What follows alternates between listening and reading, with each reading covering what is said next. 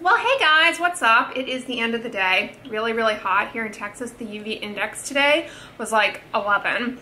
And I just got home and I'm burning up. I made myself a ice water with one of those watermelon agua fresa, no sugar added drink mixes from True Limeade, is it? That I showed my grocery haul last week.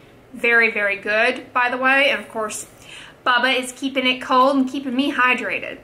But anyways, as you can tell from the title and the thumbnail of this video, today I'm going to be reviewing for you all one of my, actually my favorite UK-based, UK sunscreen of all of the sunscreens that I've tried from the UK. I frequently recommend it in the description box of my videos for my UK viewers.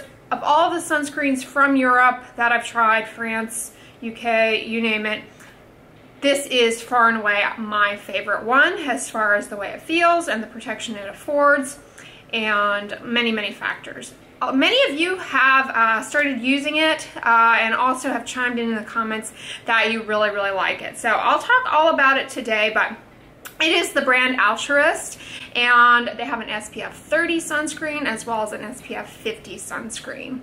Now, the brainchild behind the Altruist sunscreens is actually a dermatologist, a British dermatologist, who's motivated to create sunscreens that would not only offer the users excellent protection against ultraviolet light being responsible for directly damaging DNA in our skin, causing skin cancers, suppressing the immune system in the skin, deeply penetrating the skin, damaging collagen, aging our skin, and contributing to many skin diseases. So not only should the sunscreen offer protection against ultraviolet light, but their motivation was to do it in a manner and in a vehicle that users were actually comfortable using. It was lightweight, easy to apply, easy to reapply, because that is really a key to the success of sunscreen is in the reapplication. They all need to be reapplied.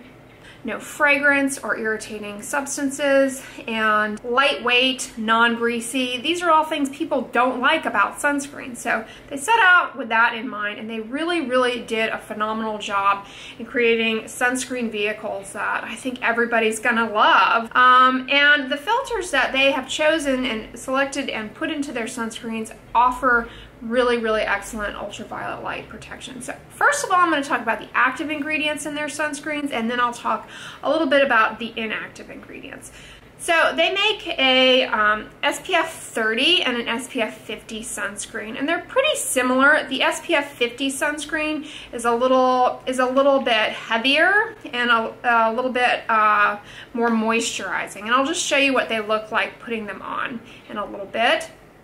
But the filters that they use are filters that will protect against both UVB and UVA. Those are two categories of ultraviolet light that damage the skin.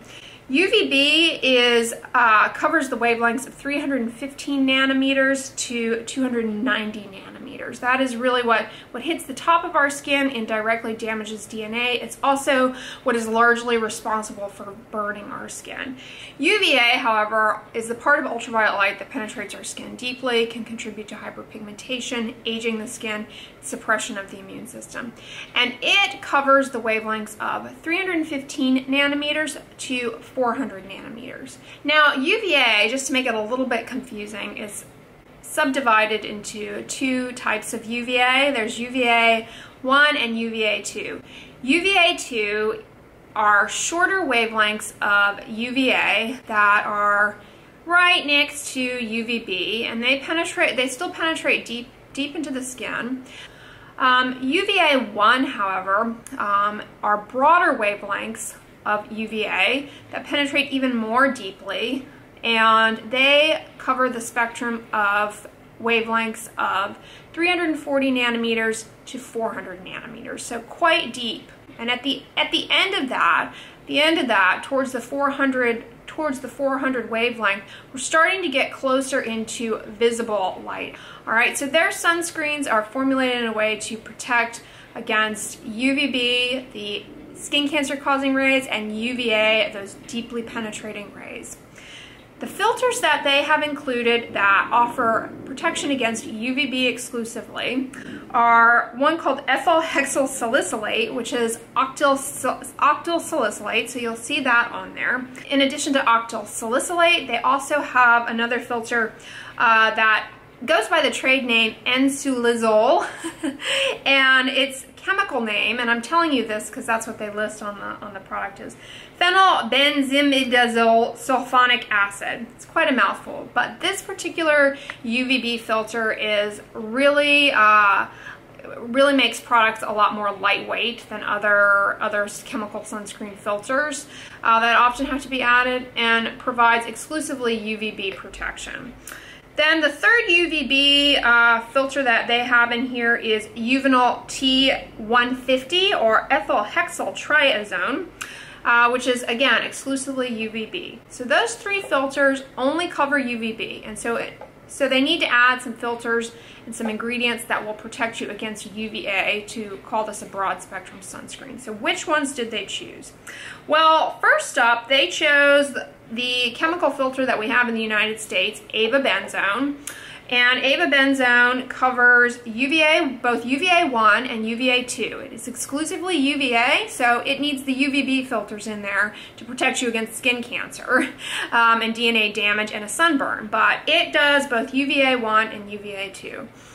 Avobenzone, however, is not fantastic in that it begins to degrade upon exposure to light.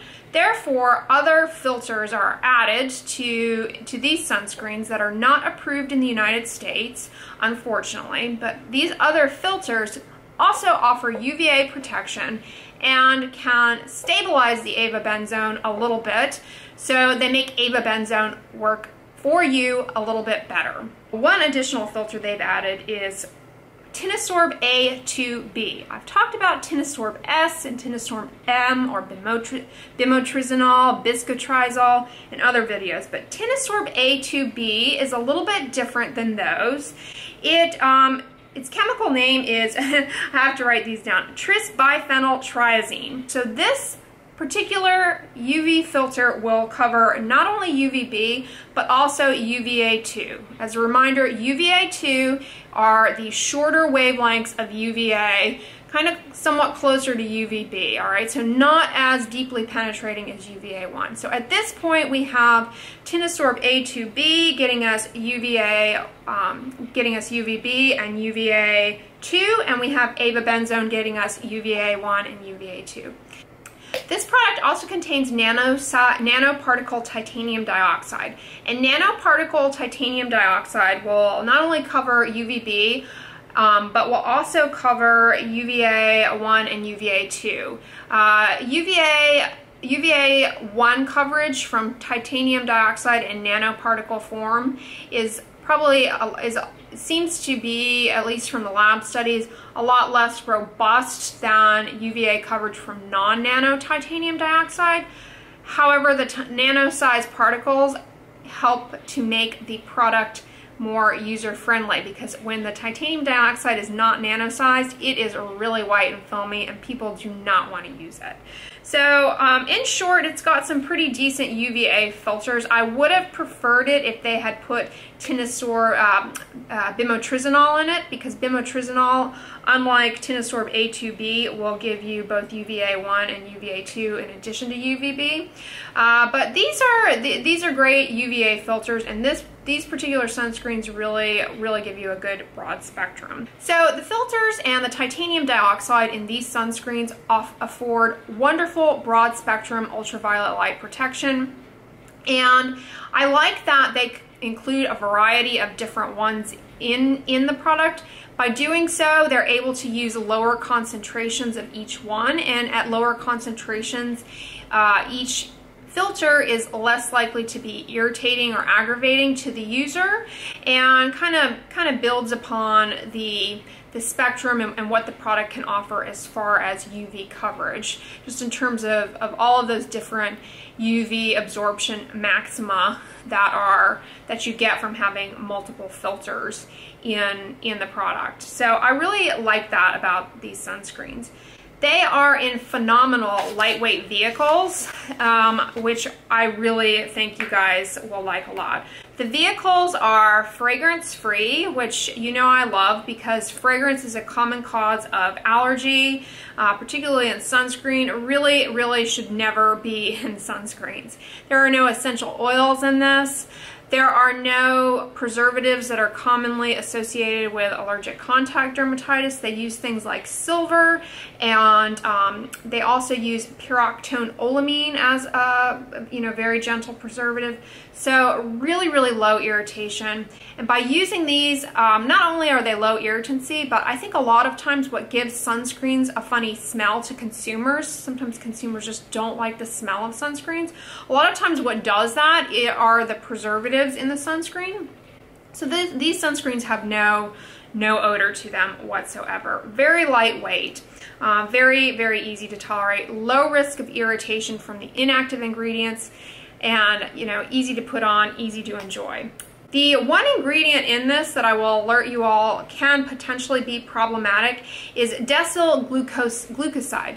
Decyl glucoside is an alkyl glucoside. I've mentioned these recently in some of my videos to you all, but alkyl glucosides are becoming very common in skincare products, and they are very gentle surfactants that are added both to sunscreens and a lot of moisturizers and skincare products. And they were actually named the contact allergen of the year in 2017 because we're starting to see increased number of cases and incidences of allergic contact dermatitis to these. So that's going to be an ingredient in this that could potentially cause people some problems, particularly if you have a pre-existing sensitivity to this.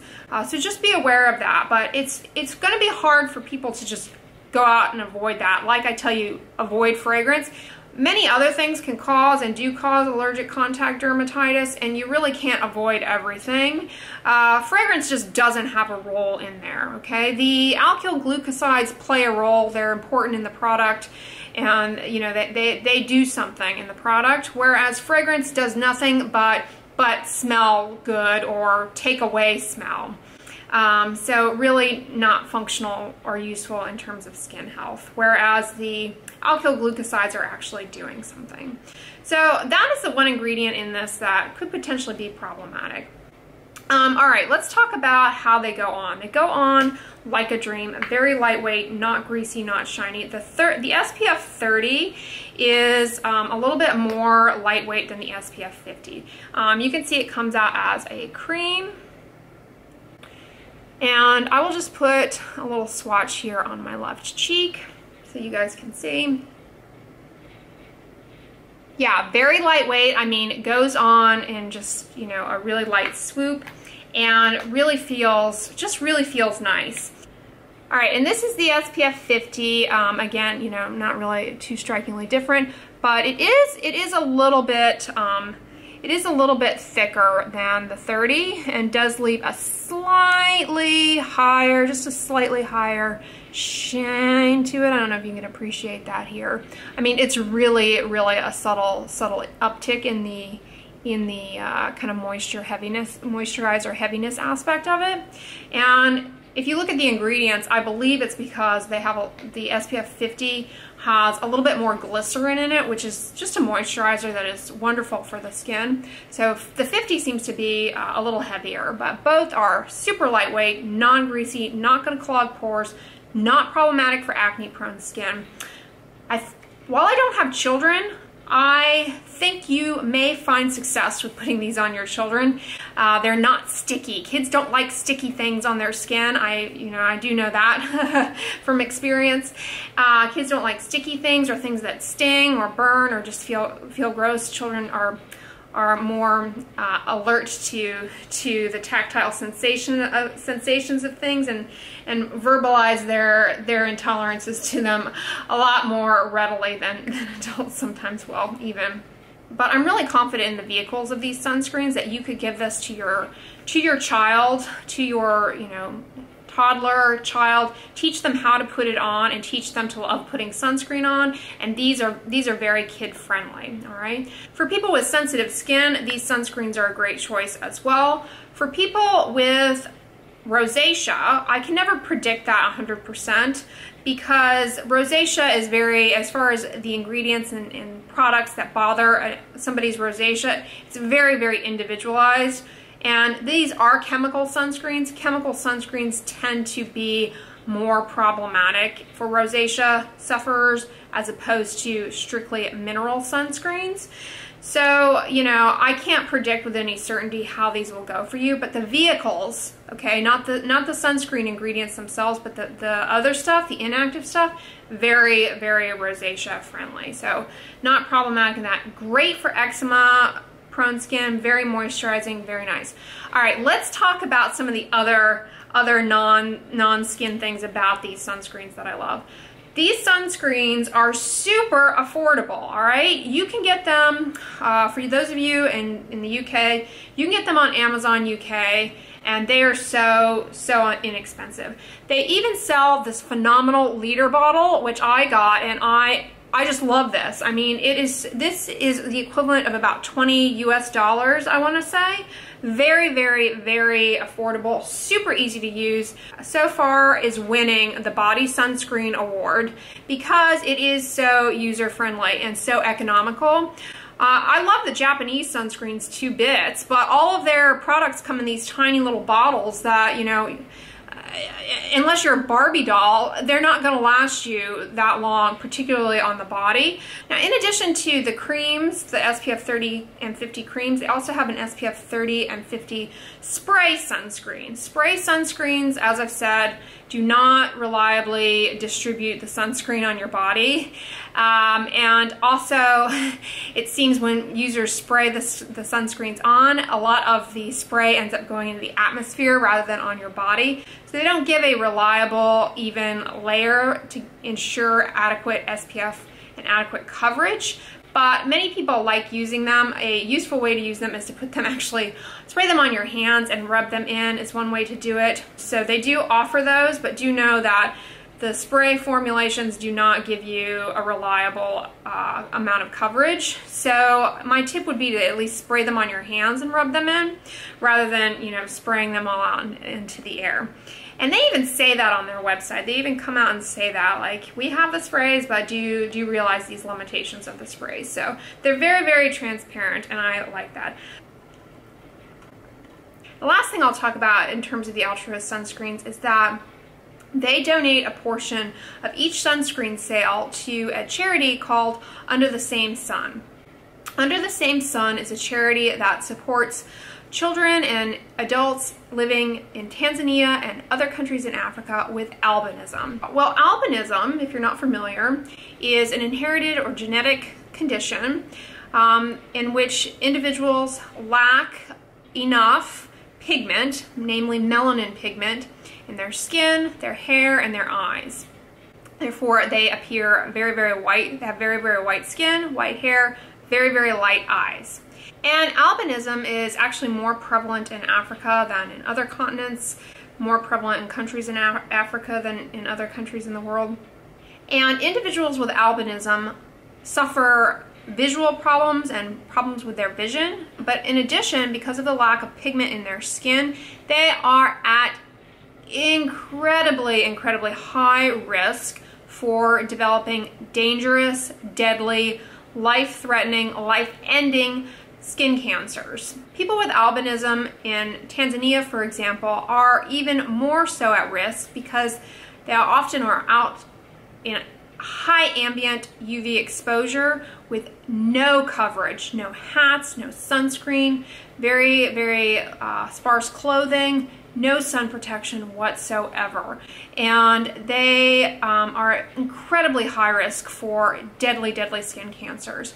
And unfortunately, due to ignorance, lack of awareness in many of these communities in which these individuals live, they are stigmatized, cast out from society, and unfortunately they are brutally attacked and victimized by others in the community who, you know, view their condition as, you know, perhaps a mark of evil. And not only will many of these individuals lose their lives to invasive and deadly skin cancers, but as a result of societal ignorance, lack of awareness, in many of the communities in which these individuals live, they are heavily stigmatized and suffer brutal attacks, dehumanizing attacks, and are cast out from society. It is very tragic.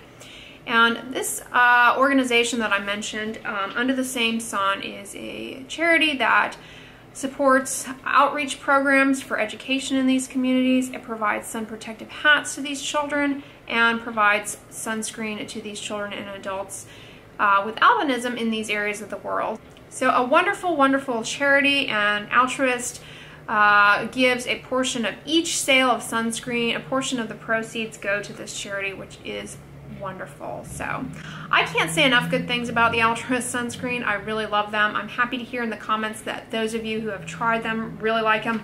I haven't gotten a negative comment about an Altruist sunscreen from any of you. I know they are heavily recommended by dermatologists in Great Britain, and I strongly recommend them. This video, by the way, is not sponsored. Altruist does not know I exist. I merely love this sunscreen, and to me, it is, particularly this liter bottle, they're winning the body sunscreen. They're winning my heart as far as body sunscreen. Amazon UK is a trusted source for Altruist, so purchasing through Amazon UK is a reliable way to acquire them. You can also buy them, I believe, in several drugstores in Great Britain, and I believe throughout Europe as well, not just in Great Britain. Correct me if I'm wrong, but that was my understanding from their website. Very affordable. And then for US viewers, you can also buy this on Amazon for, you can get these two of the SPF 30 bottles for, you know, it depends on the seller. But you also can get them on Amazon, on the American Amazon as well. So they're phenomenal, they're great, family friendly, easy to apply, low irritation, very good coverage, safe, affordable. I can't say enough good things about them. Oh, also, no animal testing, so cruelty-free for those of you who only select cruelty-free sunscreens. Again, can't say enough good things about Altruist. So if you are using them, comment below, but I hope you enjoyed this video. If you liked it, give it a thumbs up, share it with your friends, and as always, don't forget, sunscreen and subscribe. I'll talk to you guys tomorrow. Bye.